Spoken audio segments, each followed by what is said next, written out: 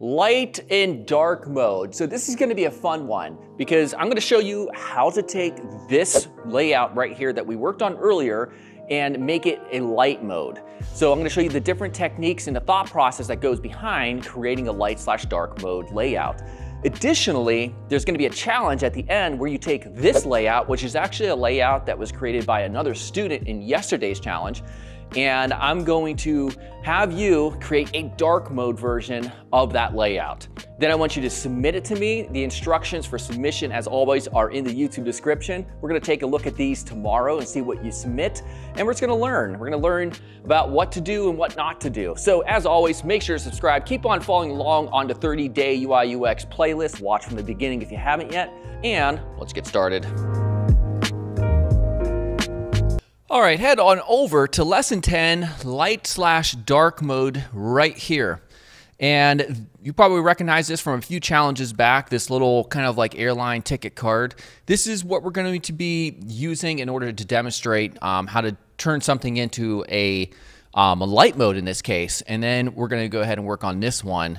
Your responsibility will be to turn this into a dark mode. So pay attention to this one right here because this is where you're going to get the information from. Okay, so the first thing I'll do in order to create kind of like a light mode version of this design, because clearly it's a dark mode version, a lot of dark values here, is take a look at the background, which is on this frame. And so you might think that's a black background. It's not black. There's a little bit of blue mixed in. So always check the colors. So if I click on fill and I zoom up here, we'll see there's a little bit of blue mixed in because it's not pushed all the way down here and to the right. So we want to maintain the colors as much as possible. It doesn't mean you always have to have the same color, but what would be the opposite of this value right here? Well, it'd actually be like somewhere around here in this area.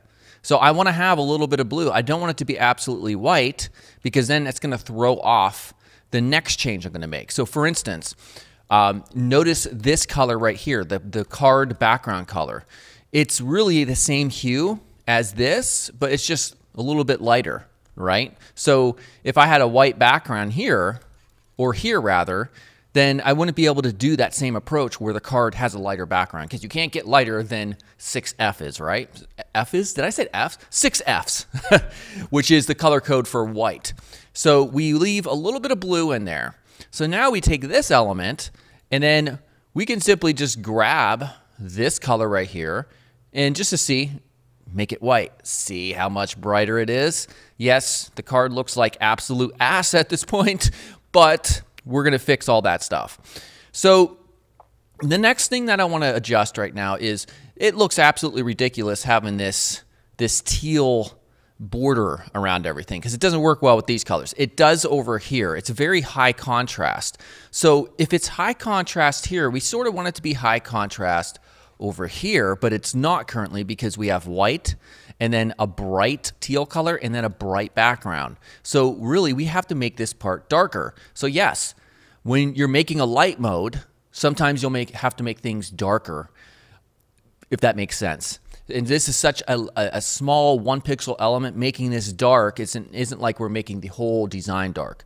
So what I'll do is take this and we'll just make it darker. Now, I want to see what the context of it looks like, so I'm going to zoom out, change this color here, and we can make it darker. All right, so we could go probably anywhere like right around here if we want, or down. And we don't necessarily absolutely have to stick within the same hue. We could always like move the slider over if we want it to be more blue, like that, and that works fine as well. Okay, so next up, the next thing I'll change is this little element right here. Look at how it's applied right here. The background of this circle is the same color as this background. Pay attention to things like that. So if I do this, grab that, there we go. Good. Now this icon in the middle probably makes sense to use this color because over here, the icon color is the same as the stroke color. All right, so you want to make sure things are consistent in how you're applying color and changes to the color. So I'll just grab that. There we go. Next up, this background right here, or this element, it's actually a stroke. And so that stroke needs to be this color. And then there's another outer stroke right here, which is the color of the overall stroke in the back. unless I can't get it. Oh, okay. I guess there might be a duplicate. Let's move things. Ah, yes. There's an element behind this. So if I go down here, if I pull this up momentarily, all right, we click here. Well, let's just lock it, and then we select this element in the back. There we go. Sorry about that. Now we have, I'm being all slow and stuff. Now we have this kind of how we want, almost. So that's clearly not right. Let's see here. So we have the background of the page, and then there's this lighter color right here, and it's slightly lighter than the actual card background. So we have to pay attention to that. So for that stroke, let's see here. Is it going to change this? Yeah. Okay, so what we could do is, let's see here. If this is a white, okay, so we can't quite make this background white. All right. Very important to take note of these things. So what I'll do is just grab this again. We're going to come like right around here. Now we can go ahead and grab this element, which I believe is the wrong one. There we go. And we're going to change the actual stroke color here. I want to make sure this is correct. 1 second. There we go. Change this stroke color to white. Okay. There we go. That's a more accurate translation for this section. Okay. So next up, what I'm going to do is work on the actual type. Clearly, we have contrast readability issues. It looks like garbage. So we can select this whole card. Unfortunately, things aren't in here. So what we could do instead is just grab everything. When you do that, you come down to selection colors right here. It's going to show you all the colors that are selected as a part of this selection. Clearly, this one right here, the real bright teal color, is going to be our main text color. So what I'll do is just kind of grab the background, and I'm going to make it darker. Oopsie, I'm not sure what just happened. I hate when sometimes this happens. I can't drag it around, like it just automatically selects whatever I choose. This is actually a good color. It maintains the blue still, and all that's working pretty well, I think. So let me continue on. Next color is going to be, I believe, this color, and this simply needs to have a little bit more saturation to it, a little bit more contrast rather. This didn't get selected, so we're going to grab this. There we go. And then this outline, if you notice over here, is not a high contrast stroke. It's lower contrast. So we're going to take the stroke color and put it somewhere over here. Just enough so that you could see it, but it's not high contrast. Okay. So there is a light mode version of our card, which would work completely fine. So now what we can do is, just for the fun of it, I'll show you how to set this up, is we'll create a real quick toggle button. All right, so the way we'll do this is, there's multiple ways, but a quick and easy way is to take the frame tool, F on your keyboard, drag out a little kind of a rectangle around that size, and we're going to give it a fill. All right, and so for the fill, I think we'll just give it this background color, and we will also make it a pill shaped.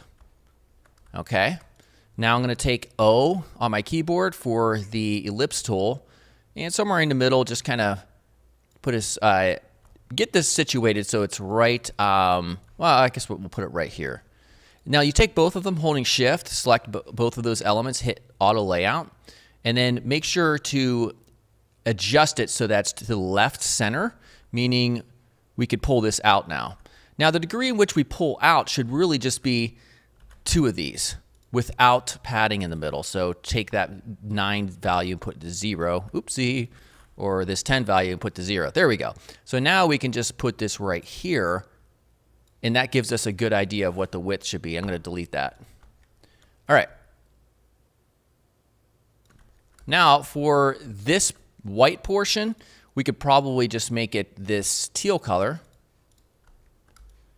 All right, and that's fine for now. Maybe we could give it that stroke treatment. Like if I click on this and I copy that and then paste that.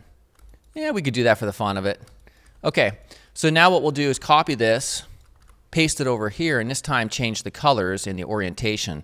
So if I change this to the right, you just click align right, and then we'll change the colors to be consistent with everything else. So now I'm just going to change the background or the fill to white. We'll use the stroke color, this darker one. I think it was right here. I think that's correct. And then we'll make this color as well. Now you would really want a label on this adjacent to it, or using like a little moon icon so people understand for context, but this will do just fine. It's a pretty big button as well, but don't worry about it. So then to simulate this real quick, we go to prototype, we select it, we drag this over on click. We want to change to smart animate, 300 milliseconds is fine, and then do the opposite. Take this back. There we go, smart animate. And that's just a quick and dirty way of getting, you know, a toggle button. So if we click play now, and I click on this, oh no, there we go. There we go. Here is our light and dark mode variation. Okay, very cool. So now it's gonna be your turn. And in your turn, we're going down to the light dark mode challenge page. And this is actually a submission from another student who submitted yesterday, from yesterday's challenge. And I really liked it because this is an editable graphic, meaning you can change the colors of this element, which you're gonna have to. I want you to make a dark mode version of this right here in your design right there. So you see the before, so you keep it here, you can reference it, and then I want you to do your work in the dark mode version right here. So obviously the first thing you're gonna start off with is changing that background color. All right, so right now it's pure white. You don't have to go absolute black. You know, you can make it a dark, very dark blue if you want. You could do that completely. It needs to be dark. It has to be a big difference, right, from light to dark. So think about how you're gonna do that. And when you select this element, notice all the colors that are showing up right here. So if I change that orange color or something to like blue, it's going to change everything. So mind these colors. It's going to be really interesting to see how you tackle all of this stuff. Remember, don't try to add stuff or move stuff around. You're not doing that. You're changing the colors, and that's it. Okay, so all of the rules are right here. Integrated dark mode toggle switcher and place it in nav bar. That's one thing I want you to do as well. Create your own little nav switcher and prototype it. Ensure the dark mode variation maintains the same color scheme, except darker, obviously. Ensure good contrast and readability of the type. And keep it simple. Don't introduce unnecessary embellishments like drop shadows, gradients, and a lot of stuff. So you just want to change the colors. Then go ahead and submit it. Submission instructions are in the YouTube description. And we'll check these out tomorrow. Keep on watching the 30-day UI UX series, and definitely subscribe up if you haven't yet. Check out DesignCourse.com. Oh my God, that's a lot of spam, and I will shut up. Let's get started.